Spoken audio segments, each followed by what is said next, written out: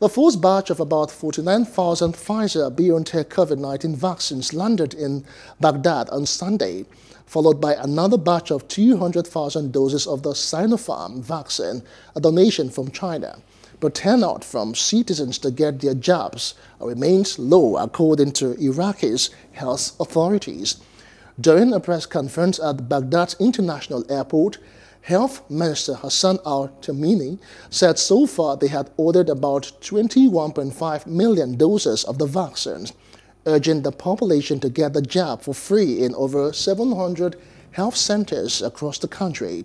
Tamimi said that so far, 140,000 people have been vaccinated in Iraq, amid a turnout he says has slowed down over the last days. Hope you enjoyed the news. Please do subscribe to our YouTube channel and don't forget to hit the notification button so you get notified about fresh news updates.